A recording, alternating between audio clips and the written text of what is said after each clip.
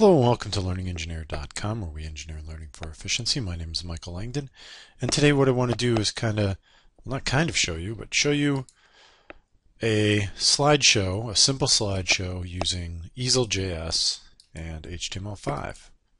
So this is it, and as you can see, we can go previous, next, previous, and back and forth. Okay, so these triangles here are programmed, drawn, along with all of the text at the bottom here and up here at the top. I'll refresh this so you can see. So this text is programmed in, and I'm using Special Elite, which is a Google web font, and this is what it does. So that's it, and so let's go to the code, and I'm using Aptana Studio 3. You can get it for free online. And since this is also on the web, I should go back here.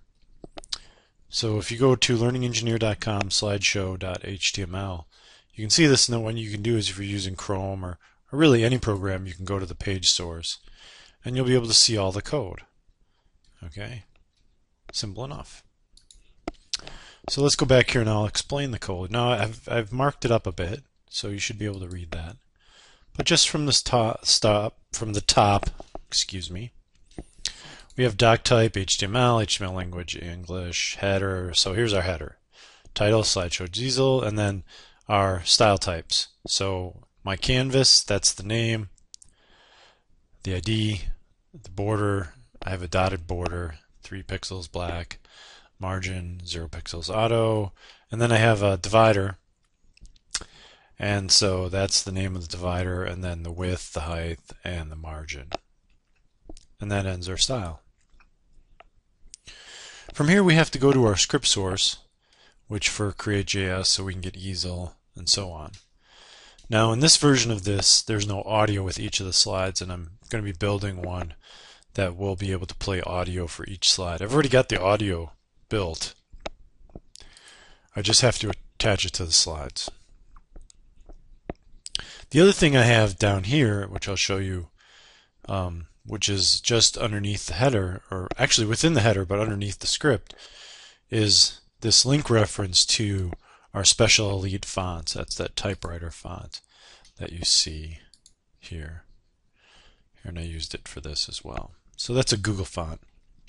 And that's how we get it in to our web page so that we can use it in our web page.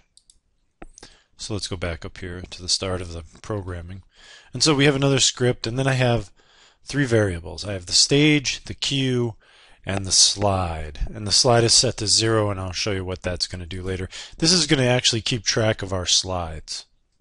It's kind of like a counter and a slide all at the same time. So then the first thing we have to do is we have to create our stage. Okay, this is the name of my canvas, and if I scroll down, you'll be able to see that. So here's my body, here's my divider that we talked about that lets me center it. It's 800 by 600. Oh no, the canvas divider is right here. It has nothing really set. And here's the end divider. Here's the canvas start ID, my canvas, width, height, and then the closing tag right here, canvas. So that's our canvas. And then our body on load is going to run the init function, or the initiate function. So let's go back up here, because that's where we're at right now, the function initiate. So when the body of the web page loads, or on load, it's going to do this. And so like I said, it's going to create the stage. Here's the name of my canvas that we saw, my canvas, so that has to go there. Then I'm going to create a queue because I want everything to load before the page loads. So this is going to load the queue. The false is important, but to be honest, I'm not sure why. So just put it to false. It's important. And then we add an event listener. So queue add event listener when it's complete, then run handle complete. So this will fire when all of our images are done loading into the queue, so that when they run, we don't have to wait for them to load. And so this is the queue load manifest, and so this is all of the slides or all of the images that I'm going to use, and there's 9 of them. And you can kind of see the syntax. You start with parentheses, you go to brackets, and then you go to the other bracket right above the other bracket. So then there's these brackets here. Curve brackets, I guess you would say. And then I can say I gave each one an ID, and the ID is a number. So ID 1, ID 2, ID 3, ID 4, ID 5, and so on and so forth. Okay, so this is all of them. It's basically one line of code. We put enter key, we hit enter to line break so it can all fit in here and you can see it. So then once this is done, it's going to fire the handle complete. Okay, so when it's done loading all of these images into our queue, then it's going to run this function here, handle complete event. And so this is where we load all of our text and so on. So here's my text, and var text intro equals new CreateJs.text. Then the font, bold 40 pixel special elite. The color is yellow. The text, intro text, is welcome to the slideshow. So that's where you actually type in your text. Then I wanted to do a shadow.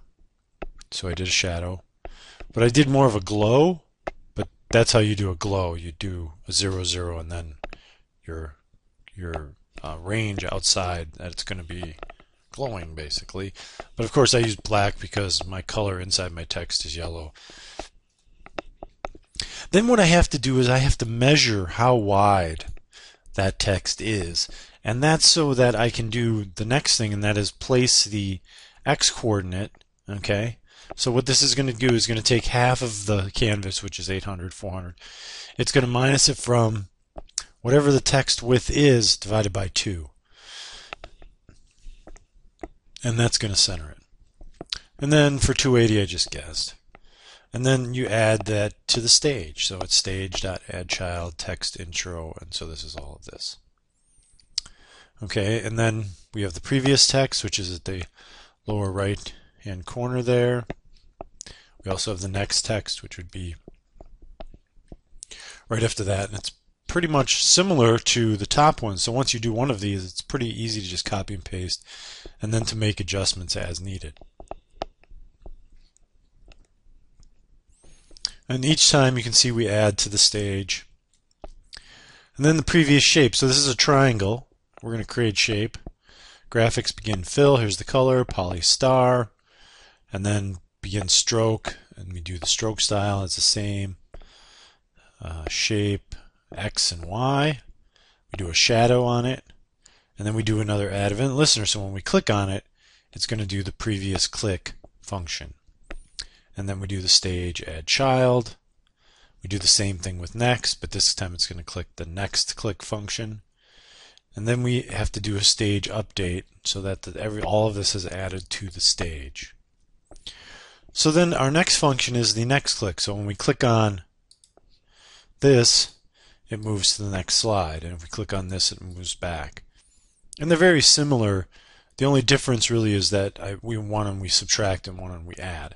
So in this one we have slide, and so this is that variable we added at the beginning, which basically turns into a counter. So we go slide equals slide plus 1 because it's initially set to 0.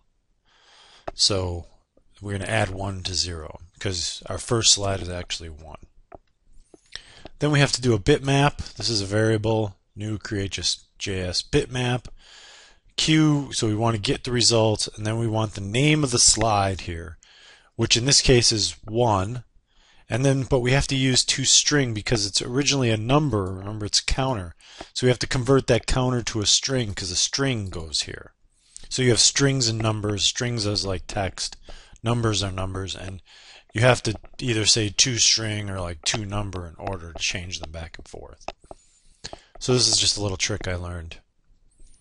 Then we have our X, our Y. I have the Y at -75 because it can kind of go up because of the way I made the slides. And you can make adjustments to that as you need. And then, because there's only 9 slides, you would change this if you had more slides to whatever number of slides you had. So it says if slide is greater than 9, so if it's 10, then slide is going to go back to 9. And this way, if you keep clicking, here, see how it stops.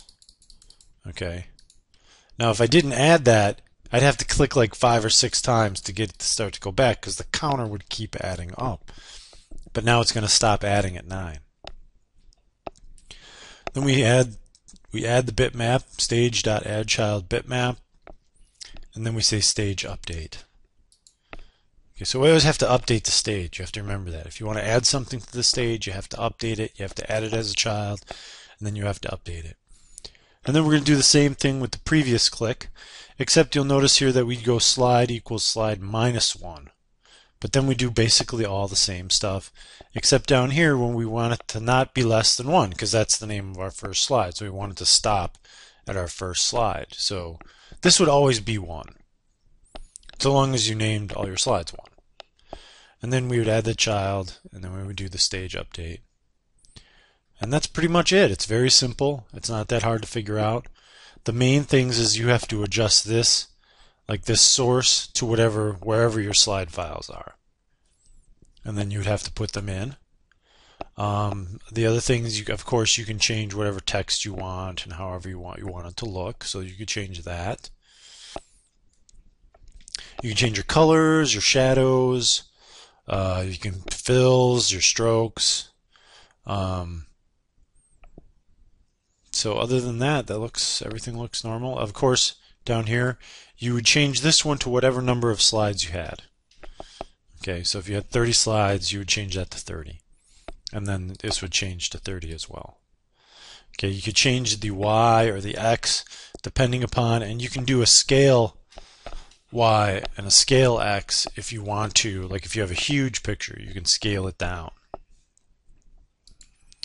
So that's pretty much it. And the code, like I said, can be found at LearningEngineer.com/slideshow.html.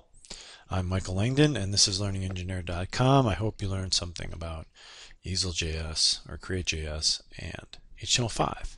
If you have any questions, post them on the page. Bye.